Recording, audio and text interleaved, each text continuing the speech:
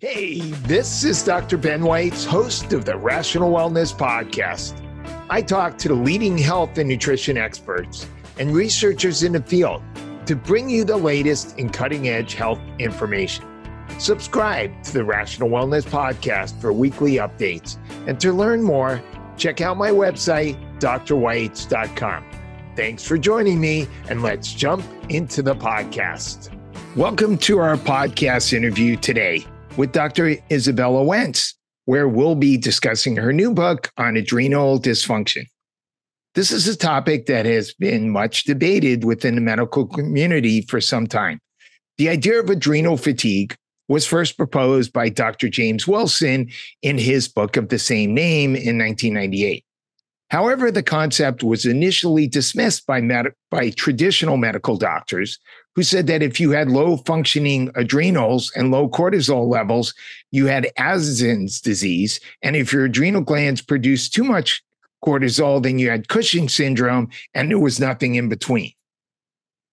This concept of slightly underperforming adrenal glands, which Wilson discussed, was taken up by functional medicine practitioners. And then in recent years, the idea of adrenal fatigue has been widely discredited as an invalid concept. Since the exception of Addison's disease, which is rare, the adrenal glands never truly lose the ability to secrete cortisol. Despite this, many patients continue to experience fatigue, brain fog, intolerance to exercise, feeling overwhelmed, and other symptoms. And sure, reduced cortisol levels, or cortisol not being released at the proper time on saliva testing that is typically performed a number of times a day. Today, we'll be diving into this topic with Dr. Wentz and exploring the nuances of what we call adrenal dysfunction and its impact on our health. Dr. Izabella Wentz has a doctor's of pharmacy degree, and she's an internationally acclaimed thyroid specialist. She has dedicated her career to addressing the root causes of autoimmune thyroid disease after being diagnosed with Hashimoto's thyroiditis in 2009. She's the author of 3 books on Hashimoto's thyroiditis, Lifestyle Interventions for Finding and Treating the Root Cause, which, by the way, is the most incredible book on thyroid. And I've got it underlined and highlighted, and I've referred to that book so many times. Hashimoto's Food Pharmacology and Hashimoto's Protocol, which became a #1 New York Times bestseller. Today, we'll be discussing her new book, Adrenal Transformation Protocol. Dr. Wentz, thank you so much for joining us. Thank you so much for having me, Dr. Ben. It's a pleasure to be here with you. Great. So since so much of your professional focus was on thyroid, why did you decide to focus on the adrenals in this new book, in your new program? I felt called to really focus on adrenal health because healing my adrenals was part of my thyroid journey. I initially got on thyroid meds, which were helpful. So we want to make sure we're optimized on T4, T3. That's a big game changer for people. I got off of gluten and dairy, which was life-changing for me as well. And I recommend that for others. With Hashimoto's and hypothyroidism, sometimes the condition can go completely into remission when we just do these things. But I still struggled with brain fog, fatigue, and anxiety and unrefreshing sleep, even though I was sleeping a lot after having made these changes, right? And so I kept hearing the term adrenal fatigue, and being like a skeptical pharmacist, I looked up the term and then I saw that it didn't exist, right? It doesn't exist. And I was like, okay, so I don't have this. And, I kind of went about, tried other things. And finally, it was like the 15th person that mentioned adrenal fatigue to me. And I was like, okay, I will give this a try. And sure enough, I tried the interventions for it and they helped. So I had this thing that didn't exist and nothing was going to help, even if it did exist. Right. And then the things that these crazy people were recommending. And then I felt so much better. So the brain fog improved. The fatigue was so much better. I could wake up in the morning and be full of energy. And I also had refreshing sleep and I didn't need to sleep so much. My anxiety was gone. Haven't had a panic attack in 10 years. And they used to be a very frequent, unwanted part of my life prior to balancing my adrenals. And it's like, I can't believe it's been 25 years with, since Dr. James Wilson was talking about this condition, and people are still saying it doesn't exist. It doesn't exist. And I'm like, what about it? Like, can we please just stop gaslighting the people that are going through these very real symptoms and help them get the help that they need? In my experience, just about everybody that I've worked with Hashimoto's has some degree of adrenal dysfunction where they might have too much cortisol at the wrong times of day, or not enough cortisol produced. And there's a way to get into balance from that. It's not Addison's disease. It's not Cushing's. It's not a disease per se. This is a very predictable way that the body responds to stress. And not just people with thyroid issues, but other people who are struggling with all these symptoms, they're presenting with this as well. And they're walking around without a diagnosis. They think they're, crazy or lazy or just like really anxious, edgy people. Yeah, it sort of reminds me of the issue with diabetes, where medical doctors, your blood sugar could go from 80 to 90 to 100 to 110. Everything's fine. All of a sudden it hits 125. Now you got diabetes. Maybe it was a gradual process where you weren't producing, you weren't handling glucose quite as well as you should have. And if you had recognized it earlier, you could have helped some of these people not end up with frank diabetes. I mean, yes. And it's like same with the thyroid gland. It's like sometimes a person will have the reference range is 4.5 for TSH and they'll have a 4.4. Your thyroid is fine, right? When really a healthy person should have a TSH somewhere around 0.5 to 2 if they don't have a thyroid condition.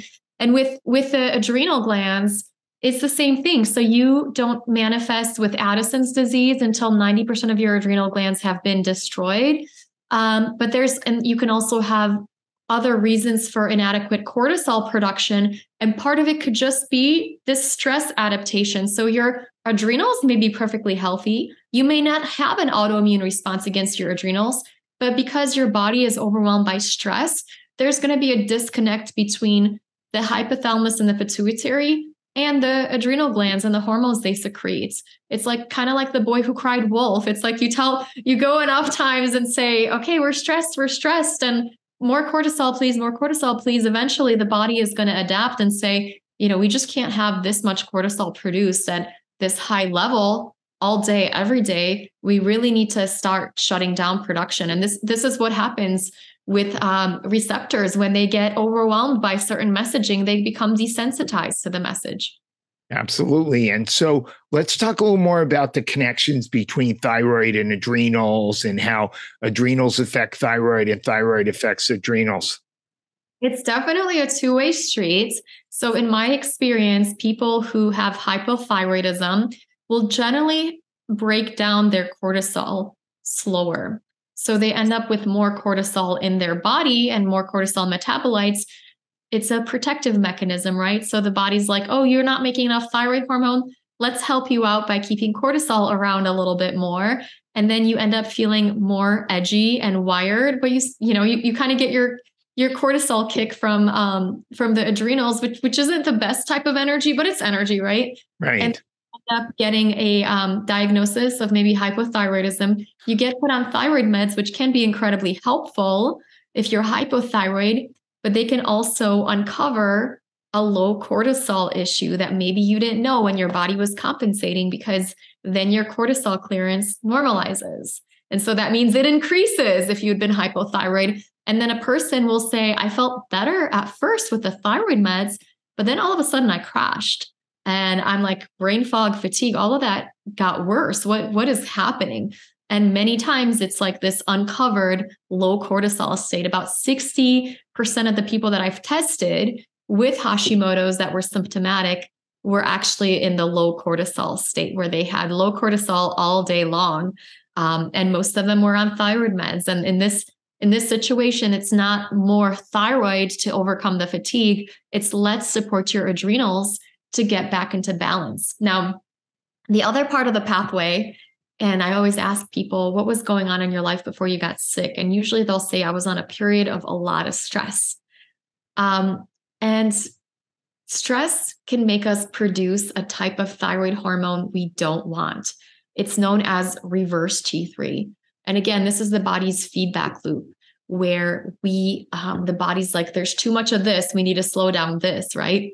And reverse T3 is the inactive thyroid hormone, where that will sit inside of our thyroid receptors and block them instead of activating them. And then this usually goes along with low levels of active T3. And so people will say, I take thyroid medications that are supposed to be converted to T3. The active hormone, levothyroxine, is T4.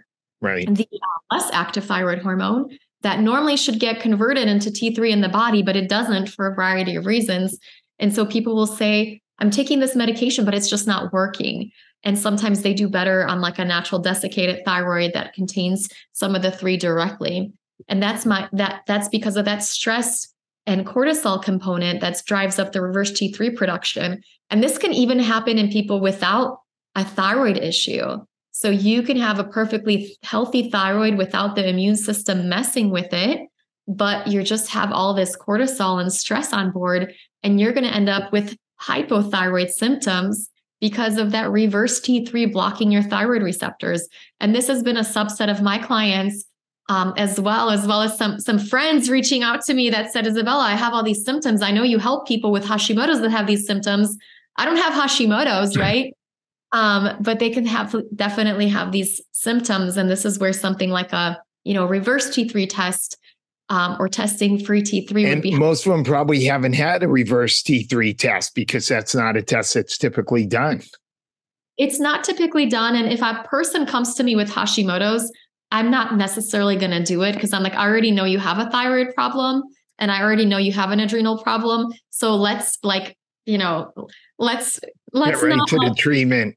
Yeah, let's go right to the treatment options. We don't need to feed the vampires with all this blood, right? But with a person who maybe has these symptoms, then I'm really looking at like what's going on in your body. And if they were open to doing testing, I would do something like a adrenal saliva test or maybe a Dutch test and some reverse T3.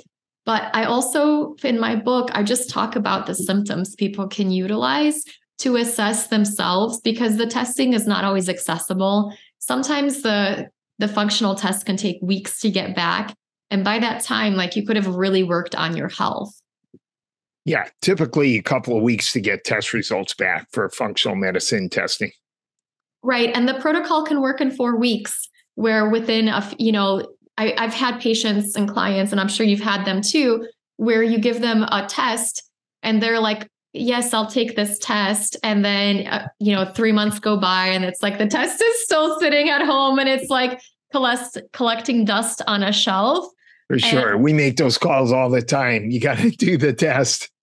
Yeah, absolutely. And so I wanted to give people more of a streamlined approach where they can really get to know their symptoms and learn about what their body is trying to tell them and how to care for themselves to get themselves in the best state. So whether they're working with a practitioner, hopefully they found somebody really good to work with that can support them. Or even if they're, trying to do things on their own for their own health, a lot of the strategies are safe and effective. We're not talking about using hormones in my book. We're really focusing on solid lifestyle things people can do. Right.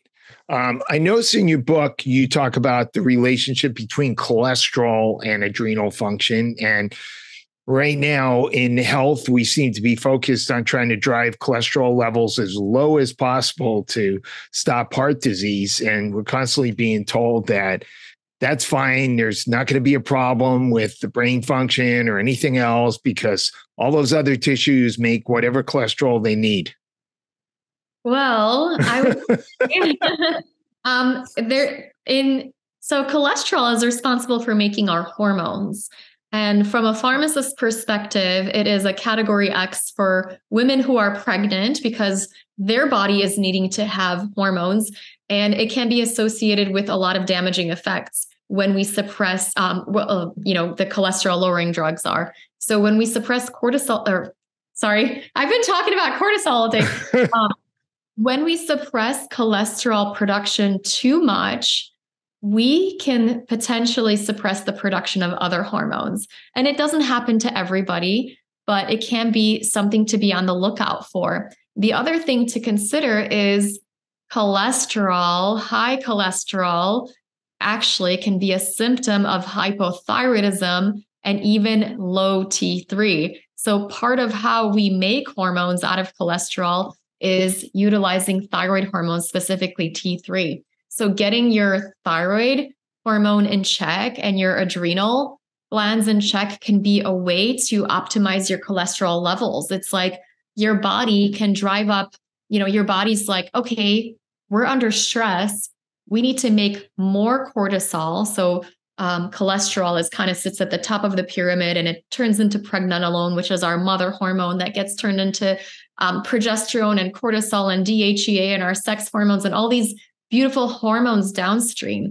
But if the body's like, I need more cortisol because I'm in a lot of stress, cholesterol can be gone up. And when we balance that stress response, that need for cortisol, that need for these other hormones, then we can actually help with balancing cholesterol levels as well. Cool.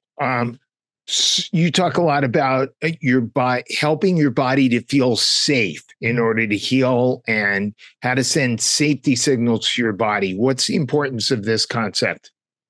One of the reasons why people get stuck in this adrenal dysfunction is because their body gets the message that we're under stress or we're in the presence of a threat right now. We have these beautiful ancient bodies that respond to, to modern signs of normal life, and they're still interpreted by our caveman, cavewoman genes, right? So if we're doing things like over-exercising or overworking, to a caveman or a cavewoman, they wouldn't be doing that, right? So it gets interpreted as, in some cases, as stress. And if we get too many of these stress and threat signals, we shift into that survival mode. We shift into our sympathetic mode where we are in our fight or flight system.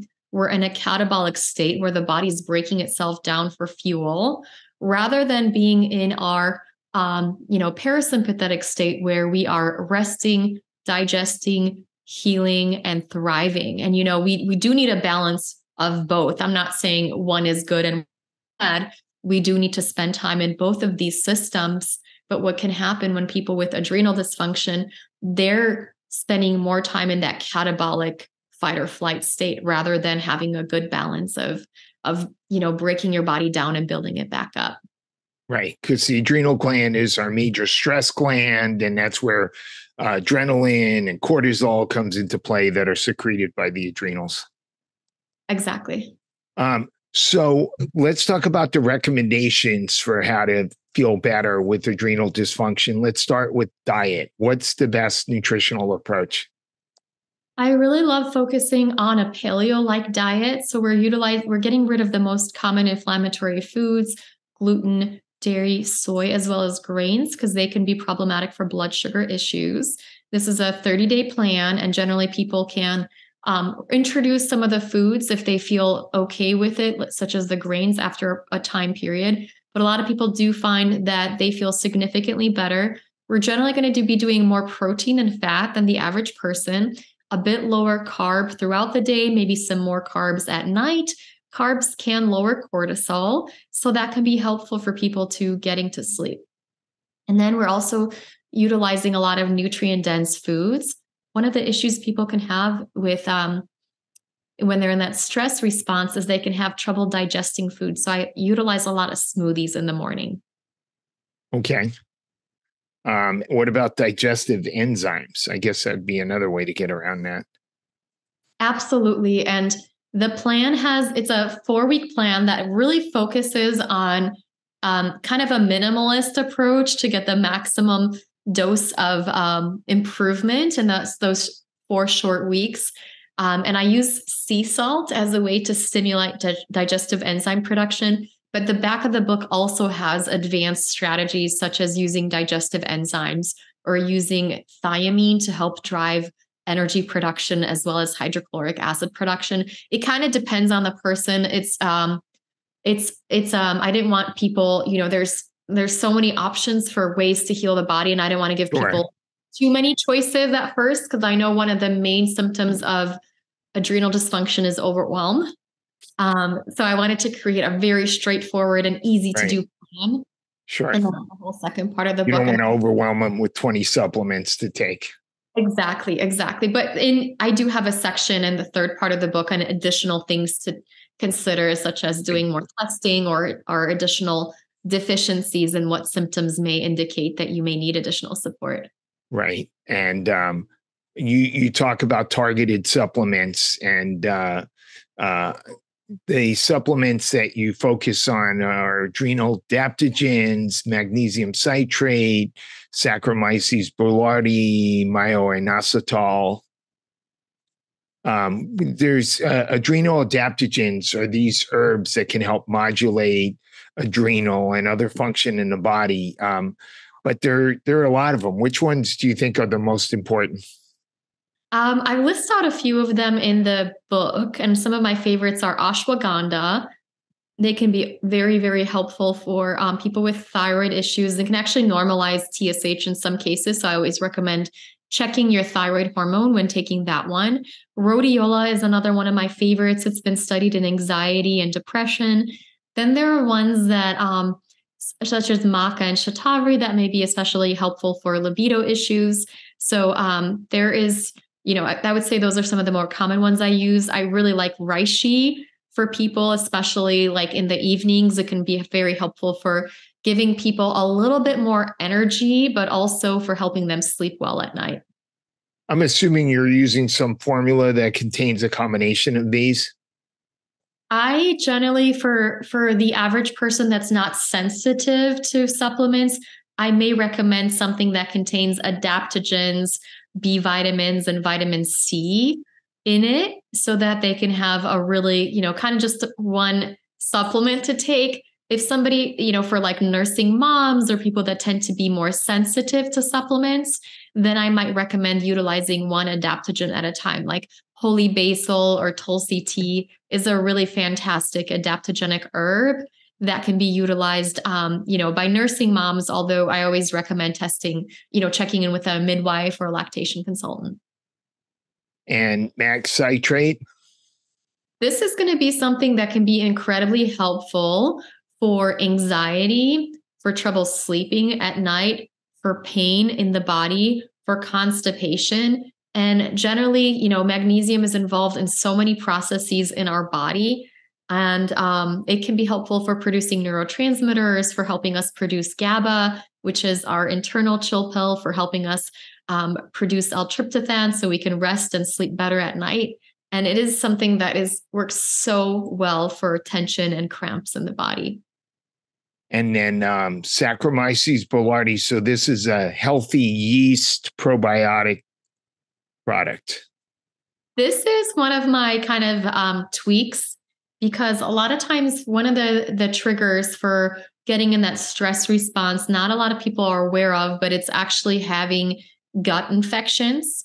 And whenever we're stressed out, our secretory IgA in our gut is lowered. This is our natural defense layer in the gut. And so Saccharomyces boulardii helps to raise that natural defense naturally. So then we can overcome these infections that are there. We can become less sensitive to the foods that we're eating. We're not as likely to catch infections. It's helpful for candida. It's helpful for various protozoa. It's helpful for clearing out mold out of the body as well, and some pathogenic bacteria. Okay. And then myo-inositol? Myo-inositol is something that's been really making the headlines in the last few years. I typically have always thought of it as something for PCOS. It has been used in PCOS, and it can be very helpful for that. In recent years, it's been studied for people with thyroid issues as well. And so it's been shown to normalize TSH levels and get Hashimoto's antibodies into remission. Now, not everybody, it's not going to happen for everybody, but it is such a profound effect that I always recommend testing if you are already taking thyroid meds, because in some cases, especially in the early cases of hypothyroidism, this can help with normalizing that TSH. It is something that can balance blood sugar, and that's why it's so helpful for adrenal issues, which are oftentimes correlated with blood sugar swings. It's helpful for anxiety. It's helpful for obsessive compulsive disorder as well. Generally, people will say they take it and they sleep better throughout the night because they're not having as many blood sugar swings. So this is something that it's kind of become a recent favorite of mine. And there's been a lot of incredible studies with all the benefits of this nutrient. What is the dosage that you like for myo-inositol? Around 600 milligrams. Okay. For the adrenal purposes, and other doses there's been doses higher than that have been used for things like obsessive compulsive disorder. For the purposes of the program, I'll use about 600 milligrams. And that's the dose. 600 to 700 milligrams has been studied in hypothyroidism. Okay. And I know for PCOS, a lot of products have a combination of myo-inositol and D-chiroinositol. Absolutely. And I have a little bit of a note in my book that talks about utilizing that for PCOS too. Oh, okay. Let's see. You also mentioned L-carnitine. Yes. So L-carnitine is a mitochondrial supporting supplement. It is incredibly helpful for people who have brain fog. It's been studied in thyroid fatigue. About 2,000 milligrams per day or so is what we're dosing it at. And a lot of the people in my program, I've had about 3,500 people go through it. We have about a 92% relief improvement in brain fog in just those few. That's fantastic. And a lot of people do credit the carnitine for that, because what it does, it does a lot of things, but it helps to move fatty acids into our mitochondria so the mitochondria can produce energy. It helps us remove ammonia from the body. A lot of times we can have ammonia buildup from gut infections, from constipation, from gut dysbiosis, certain gene variations, and ammonia can be incredibly neurotoxic and cause brain fog. Carnitine can help with clearing that out of our bodies. You know, I would listen to your interview with Hyman, and that's the first time I heard about ammonia as being an issue. That's interesting. You know, in Los Angeles, we not only have chlorine in our water, we have ammonia. It's chloramine. So we're actually, if we're drinking tap water and not purifying it like I do, we're actually drinking ammonia. So I wonder if that could be a big issue as well. Oh my gosh, I had no idea. I'll have to look into that. I know it can be definitely produced internally, but potentially external sources. I always do recommend filtering water because you never know what's going to be in your water supply. Well, yeah, you're right. All the stuff we don't know about, but that's when they actually tell us they put in. And you talked about mitochondrial support, and I noticed that the acronym of your book is ATP, which I'm sure is not by accident. Oh, yes, absolutely. So ATP is our body's energy source, body's energy exchange, how our mitochondria makes energy, right? And so this book is all about transforming your energy, all about transforming your life, creating vitality in your life. And it's a new take on adrenals. So I really focus on a lot of the nutritional aspects, some of the foundations that I've taken from old adrenal protocols, but I also have a big piece of mitochondrial support that I utilize, and then transformational personal growth techniques that really help us rewire that stress response. So, you know, we can take all the supplements we want and we can like eat a super healthy diet. But if our mind is still stuck in survival mode because of past trauma or, you know, some of our wiring, then we're just. Or if you spend all day on Twitter or social media. Or watching the news, right? You're going to be constantly getting this source of stress and danger. Yeah. And that can be just from your own mind or from your own habits. So I really wanted to have a comprehensive plan for people to like truly transform their stress response. So I have had adrenal dysfunction 3 times myself, and I don't want to have it again. And a big part of that has been really transforming my brain function and supporting my body and my mind. That's great. How can listeners find out more about you, your book, and your programs? My books are available on Amazon and Barnes & Noble, wherever fine books are sold. And then my website is thyroidpharmacist.com. I have an ABC's guide for adrenals guide. If people go to thyroidpharmacist.com/ABC, that I'd be happy to share with everybody. That's great. Thank you so much, Izabella. Thank you so much for having me, Dr. Ben. Thank you for making it all the way through this episode of the Rational Wellness Podcast. For those of you who enjoy listening to the Rational Wellness Podcast, I would certainly appreciate it if you could go to Apple Podcasts or Spotify and give us a 5-star ratings and review. That way, more people will discover the Rational Wellness Podcast. And I wanted to let everybody know that I do have some openings for new patients, so I can see you for a functional medicine consultation for specific health issues like gut problems, autoimmune diseases, cardiometabolic conditions, or for an executive health screen, and to help you promote longevity and take a deeper dive into some of those factors that can lead to chronic diseases along the way. And that usually means we're going to do some more detailed lab work, stool testing, sometimes urine testing, and we're going to look at a lot more details to get a better picture of your overall health from a preventative functional medicine perspective. So if you're interested, please call my Santa Monica Weitz Sports Chiropractic and Nutrition office at 310-395-3111, and we can set you up for a new consultation for functional medicine.